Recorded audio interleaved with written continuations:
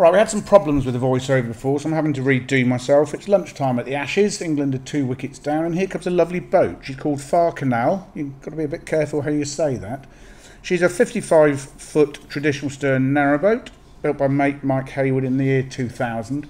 She's been well prepared for sail. The paintwork's very good. She's just been blacked in June this year, 2-pack epoxy, 4 new anodes were put on her. She's also had a full survey. That's available in the office for viewing. You see how shiny the paintwork is there. There's 2 solar panels on the roof, 100 watts each. Portholes towards the back of the boat and bus-style windows towards the front, so she's quite nice and light inside. There's a crutch cover in reasonable condition on the front deck there. The well deck's a good size actually, 4 feet 11 inches long. 2 13-kilo gas bottles in that forward locker. Glazed front doors, nice solid oak wooden doors those are. The water tank's under, nice glazed crutch board. The water tank's under the well deck here. We think it's stainless steel, not 100% sure. And then we go. The floor's lovely, it's solid oak. The rest of the boat is fitted out in light textured wallpaper with solid oak trim and oak face ply with oak trim in various bits of places. Very open plan at the moment in the sitting room. A few shelves there on the left of the screen. There's storage in the steps. People normally use those for sort of fire accessories, like fire lighters or kindling or coal. Solid fuel stove, not sure of the model or make. See the radiators there? There's 3 radiators and a heated towel rail on board. That's a 21-inch TV/DVD combo. And there's a nice L-shaped couch here. This does turn into a bed. That rack pulls out.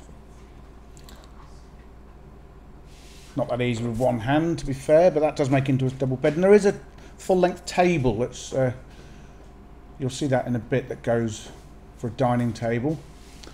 In the kitchen, the saloon was 10 feet 6 inches long and the galley is 7 feet 4. The cooker is a Canal Connemara 4-burner gas hob oven and grill. That's an instant hot water heater. That works off the gas. Stainless steel sink. There are 4 sources of heat in the water. That instant gas heater, the engine central heating, which is a Webasto system, or there's also an immersion heater on board. There's plenty of storage in the kitchen. The fridge itself is a 12-volt Shoreline with an ice box. Worktops are laminate. Another cupboard up here. So everything you need really in the kitchen.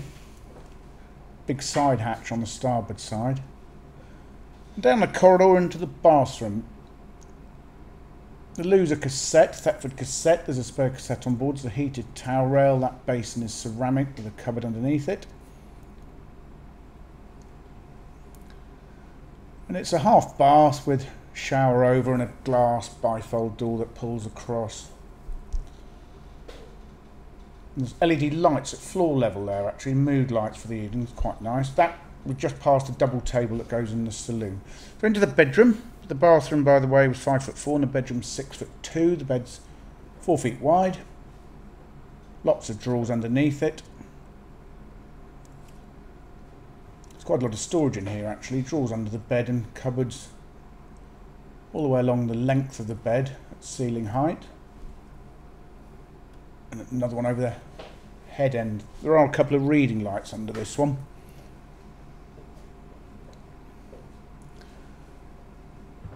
There we go, and at the foot of the bed it opens up a bit. There's some more cupboards. Here there's one above another. Another one down there. And a really sort of narrow cupboard down. Not sure what you'd put in it, but I'm sure you could find it useful for something. All these cupboards have nice solid doors. The electric's in here. There's the inverter. It's an 1800 watt Sterling Pro Power inverter. There's a Powerline charger and a Pro Budget charger. The engine's under here. It's a Ford 1.8 XLD.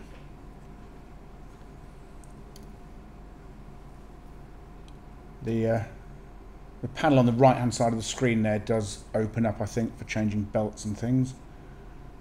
Lovely floor. And at the back here there's a couple of taff seats with a foot perch, I suppose, and there's the view from the helm.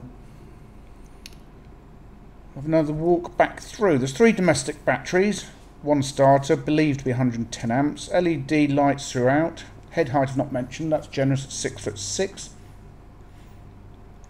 I've mentioned the Webasto central heating system. Hot water's heated by the engine, the Webasto or the immersion, as well as that instant gas water heater.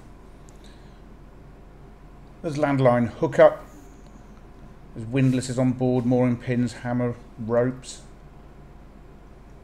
Really good space, this saloon. You could really make her quite cosy, make her your own. So there we go. Far Canal. For further photographs, fully downloadable colour brochure and the price, go to our website www.rugbyboats.co.uk.